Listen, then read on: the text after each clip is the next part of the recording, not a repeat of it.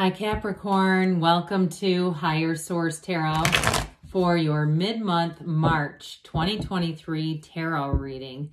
This is a reading for all Capricorn, Sun, Moon, Rising, and Venus. I thank you all for all the support and send you love and appreciation right back, and very happy that we can meet again here with the tarot, our best friend who always tells us the truth. And if you're new here, welcome. I post new readings on Friday, then again on Monday. So if a reading doesn't fit, just come back in a couple of days. Fridays are always a general reading, so those bring in aspects of money, love, moving, whatever it is that you could ask about. Mondays are different style every week. Today's reading will be a detailed Celtic cross style reading, but then next week it'll be something entirely different. So you're just going to have to come back to see what that's all about. If you like tarot and you like the channel, I'd love to invite you to subscribe to Higher Source Tarot. What advice do you have for Capricorn? Sun, Moon, Rising, and Venus. What does Capricorn need to know, please, for the best and highest good of all concerned with Capricorn? Messages for Capricorn, please. We will start off here with the tarot. Then we're going to have the Fortune Oracle and the Whispers of Love. Current situation, you've got the Chariot. Immediate influence is the Five of Wands. In your subconscious, you have the Seven of Wands. You have the Four of Wands in the distant past. Very fiery so far. Nine of Wands in the more recent past. Two of Cups is coming towards you. Interesting. Ace, too. 78 cards here. You're represented as the Ace. You're attracting the Emperor. You have the Hierophant in your hopes and fears. Nine of Pentacles in the outcome. But I definitely feel like in terms of love, you do have a new love relationship coming in. You've also got down here the Five of Cups and the Five of Swords with the Ace of Pentacles. So that's very interesting. Those two as bookends with that Ace. We have quite a few major arcana. We have Taurus, we have Aries, we have Cancer here. We have two aces. We have fire, earth, water, and air, all the elements. So with these two fives, it's all about change. I feel like you're not here to be in conflicts. And if it's been something at work, there may be a new opportunity, a new resource, or even a reconfiguration. I get kind of like a tower moment. Either you end up leaving with that Ace of Pentacles or something gets restructured. So there's not nearly as much sort of arguing and conflict. I feel like there's somebody around you at work who does not stay in their own lane. You actually have this five here as well. You keep having these fives all around you. So I do feel like with this, they're saying that it's time for a change. You know, that's what fives are all about. And so with this, it's going to bring in adaptation. It's also activity. It's mind over matter, especially with the Five of Cups. You know, I always say, are we done admiring the problem here? Because the solution's right over here. It's time to move forward, and that there's no better way to do it than a new chapter with the Ace of Pentacles. Now, for some of you, in terms of, sorry, I keep fiddling with that. It keeps falling open. With that Ace of Pentacles, it is a new resource coming in. So it may be, like I said, a reconfiguration. It also could be a promotion for you because you've got money coming in. You've got the luxury card and the outcome. So whatever this Ace is, it does open the door to more. If it's a change where you say, no, I've had it with this. I'm not going to keep staying in this situation. With the Ace of Pentacles, it's a long-lasting change. And I do feel like the cards, God, they're telling an incredible story today. A new chapter in love or money is offered with that Ace of Pentacles. It feels like luck, but it's really your own alignment. And it's saying these two fives aren't a match for you anymore. And neither is this one either. So with the Chariot here, this is very interesting because the Chariot is all about will, victory, success. It's dominating. And so if there's some kind of chaotic energy around you, it's not going to withstand the Chariot. Now, the Five of Wands can be very childish as well. So I feel like you're done participating in all this chaos. But the Five of Wands is also, for some of you, it may be about, like I said, a promotion where you get in charge and move some things around that are, whether it's people's responsibilities or people in their departments. I still keep getting this reconfiguring kind of energy. Now, the Chariot can also be travel too. So with the Five of Wands, that chaotic energy, I do feel like you'll check and double check and make sure that you have everything you know, to move forward if there's been a little bit of chaos around a trip. I don't see that staying, especially with the energy of the Emperor here, because that Emperor energy is all about discipline, and that's the situation you're attracting. So with the Chariot, it is a time of expansion. It's the Chariot says, hey, take that leap of faith, because everything's going to work out with that one. And so if it is moving on, even if it's buying a car or it's a physical move, with the Chariot, it does signal that things will work out. And it can be too, for some of you, I keep getting this thing about this restructuring at work. If it's you moving on though, I do feel like you're going to meet somebody who has almost a mentoring quality about them. They give you great advice, great guidance, great suggestions where work is concerned. So, and it's protective energy. In terms of relationships too, you have fabulous protection with the Emperor, the Hierophant, and the Chariot coming in.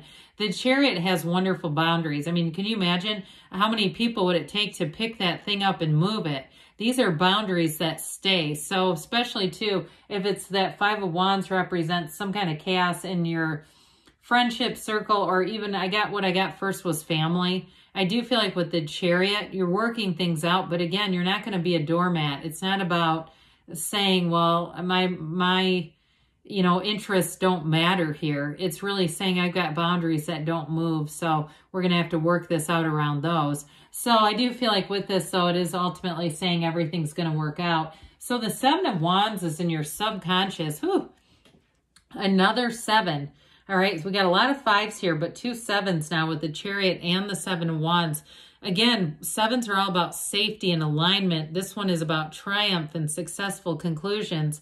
So with this, you've got these little nitpicky wands sticking up at him, but ultimately he is the victor. And you have it here a bit too, this continuing essence about being the victor. But I feel like to some extent, the real victory is in not picking up the other end of the rope, not being in the conflict is where you're really going to find success and victory. However, with this, you have a conquering spirit. So you don't give up, even if, especially with love here, even if you haven't had the best turn of events with love, I feel like it's not time to give up on it. You're going to keep moving forward. 8 billion people to choose from. Why not, right? And if you're in a current relationship, because you do have a wedding in the past and things got difficult with that 9 of Wands where you went through a real trial in a relationship, I see them saying it's worth the investment, that we don't just give up because we've had a rough patch. Half the time anyway, relationships are all about our own alignment. Energy, love is energy. Love is never created or destroyed, just as energy is not created or destroyed. We get in and out of alignment with it, with the mind. So I do feel like somebody here is saying this is worth the investment and I'm going to keep moving forward with it no matter what. So the 4 of Wands is a card of celebration. It's a card of expansion and success. So for some on the career front, this was a foundation ultimately. 4s are the 4 legs of a table. You have another 4 in the Emperor as well. And I don't know how I didn't catch this. You have the Emperor and the Hierophant in succession. 4, 5, 78 cards here. You got it here too. This is pretty cool. So I just feel like they keep trying to show you there's a connection here. But with this 4 of Wands, it says it's success, but it's more work to be done. So it's not the end game. So some of you, if you went through a rough patch in a relationship, they're saying, look, there's real love here. Let's work this out. If it was with a job though too, it's still saying there's going to be more to come. It's not the end of anything. It's just the beginning. And so ultimately, this is a time of joy, of happiness, but it's law of attraction energy. So there was flow here with the 9 of Wands. This 9 of Wands, 9s are about realization. So I do feel like this too, he's a wounded warrior. You've got it a bit here too. See how bulky they are? They're bulked up from having to fight their way through some stuff. So I feel like you've had this, I keep hearing valor. They keep saying valor. But with this 9 of Wands, I do feel like you've had a trial here. And if it wasn't a job too, where some things just got difficult, lack of employees, something like that, I do feel like it brought some skills to you. Even if you're saying I'm moving on because they haven't had plenty of time to figure this mess out and they haven't. I still feel like it added depth to you. It added that staying power and also that energy to be adaptable. So whatever this was, it is in the past. There's the good news. So let's take a look at this. I mean, this is pretty crazy. We had 4, 5. Now, the ace and the 2 were in reverse, but that doesn't bother me. I like that 2 of Cups right where it is. Okay, this is your point of attraction here. All right, this is important. So those of you in relationships, you have a relationship that grows and evolves, and talk about commitment heavy. My gosh, I don't feel like whoever this is or whatever this is, it's not going anywhere anytime soon. I can tell you that. So with the 2 of Cups here, I like it when they're in order. It makes them really easy to put back. I don't get confused about where they were. So the 2 of Cups, for some of you, it is an unexpected meeting. So if you've been dealing with a work situation or move or some kind of family drama, I feel like right at the time you're least expecting it, here's where the right person pops up, or at least it's a connection. This, to me, it feels fiery too. I mean, it feels like there's chemistry and real attraction here.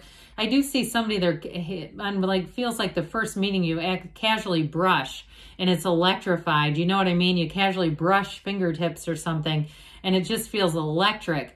But with this 2 of Cups, it is ultimately a mutual match. So it's 2 people who come together, or a situation that comes together. I feel like too, if you've had conflict, it's also indicating there's a resolution here, because this is not 2 people trying to play tug of war with the Cups. They're saying, hey, let's get on even ground here. Let's get this situated. Let's come together. Let's change this direction, and let's be in the energy of love. So ultimately, it is very much about appreciation.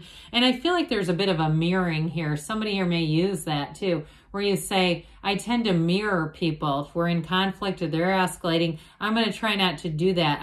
Or else we're going to mirror each other in love and in the tone of having whether it's a reconciliation or a peaceful resolution. I feel that more than anything else. So the Ace of Cups represents you. You may be a bit of a voice of reason too in all this. Be pretty darn tough to fight with you, and your energy is Ace of Cups.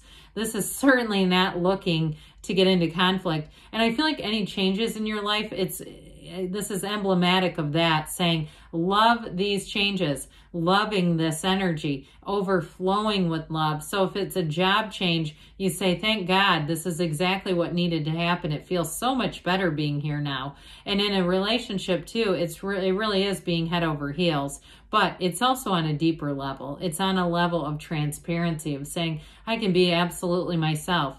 I can talk about student loan debt if I need to do that. I can talk about past indiscretions or times I embarrassed myself, and I don't care. Whoever this is that you're attracting, now they're the Emperor, yes, but I do feel like there's unconditional love here. And it is kind of interesting with the Emperor, because talk about unconditional love. His Empress is very different from him. He's structure, authority, discipline, and she's creativity and love and harmony and flowing and glowing and, all of that. But he holds the staff in gold because he's wealthy. There's that. But it represents Venus and it represents his Empress. So what he does for her. Now, I will say this card has just that little trickle and stream of the gown of the High Priestess flowing through, saying that this is about intellect, but it's also saying we're still divine beings. Let's not forget that. So I feel like you have somebody who comes in who definitely wants to make a commitment. And in terms of work-life situations, it's shoring things up. It's getting things much more organized, much more, feels like they make a lot more sense if they've been out of order. He is the grand architect of the universe. So it's definitely bringing things into order, but also there's wisdom here. There's protection here. There's authority here. And so with the Hierophant, this brings in unity. The numbers 3, 7, 12 are important here. So for some of you, March into the next, feels like the next cycle, the next quarter, are going to be a turn of events that are beautiful. They're blissful is what it feels like. In terms of relationships, though, this is high integrity. It's somebody who means what they say what they mean. There's nothing hidden. There's no hidden agenda here. And in terms of work, though, too, it is making gains. So for some of you, you may be training other people. Now, she is the single lady card, but in this reading, I definitely get this as more of related to work and money. But I also will say you do have companionship here. The Nine of Pentacles, she stands in a small paradise. So it's feeling like being in paradise. It's feeling like it checks all the boxes. This is a wonderful card to be in because the energy here is light and it's confident, but it's feeling connected with other people too. So I feel like you'll just be all aglow there, Capricorn. So let's see here what the Fortune Oracle has to say for you to attract financial abundance and prosperity. What does Capricorn need to know, please, about financial abundance and prosperity?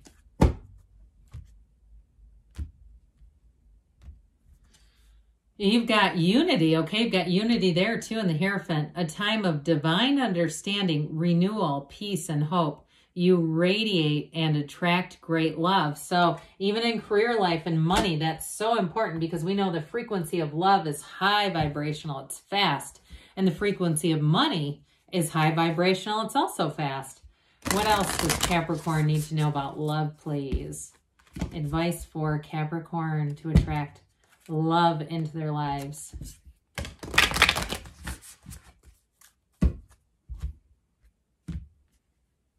All right, you have here spiritual connection. A relationship has a connection that goes beyond this lifetime. So if you haven't attracted them yet, you definitely have a soulmate coming in. There is real love here and financial gains too.